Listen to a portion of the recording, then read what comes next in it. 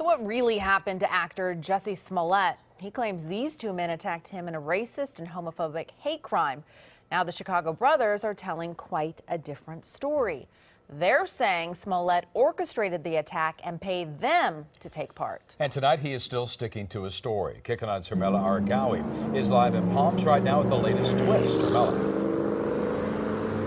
This is huge. If what these brothers are saying is proven to be true, this doesn't just make the alleged victim now the culprit. It makes him someone who planned out and orchestrated a hate crime. And local street artists like this one are calling him out.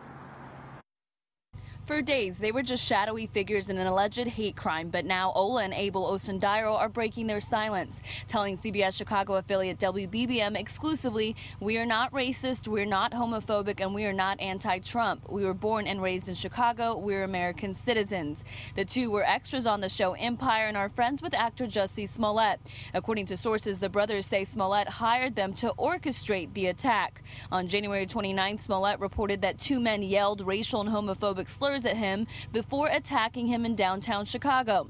The Osundairos had left for Nigeria hours later and were arrested at Chicago O'Hare last week on their return. He said, "This MAGA country punches me right in the face." I noticed the rope around my neck and I started screaming. Sources tell WBBM the rope was purchased at this hardware store at the direction of Smollett and paid for by the actor. Days before, Smollett received this threatening letter with racial and homophobic slurs containing a white substance later determined to be aspirin.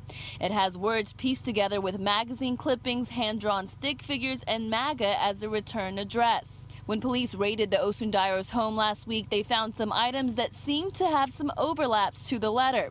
The story has garnered a lot of attention, including a local artist who goes by Sabo, who's created mock movie posters in reaction to Smollett's story, like this one that says Black Prankster rather than Black Panther. These days, the tension is so high in the minority, or just in these communities. He could have sparked a race war. You know, it's like, how thoughtless of him. Sources also tell WBBN that Smollett was upset at the lack of reaction to that threatening letter, and that is why he orchestrated this attack. Reporting live from the Palms, Hermela Aragawi, KCAL 9 News. Certainly much more to come on that story, Hermela. Thank you so much.